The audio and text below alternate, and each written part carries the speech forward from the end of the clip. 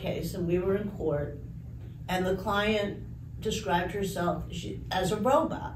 She said, I am a robot, and I need to follow my husband's demands. And we were with the judge, and I said to the judge that I felt that it was necessary in that case to have her evaluated to make sure that she was capable of reaching decisions. And the judge stopped the negotiations and stopped the case and allowed for her to be further evaluated. I have a number of cases that are going on right now that have serious mental health issues in them. And we're working our way through them slowly but surely.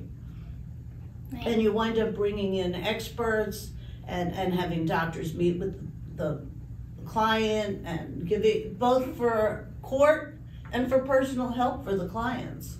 And we're not medical assessors. I'm not a doctor. So I can't necessarily tell a client, I think you need to see a doctor.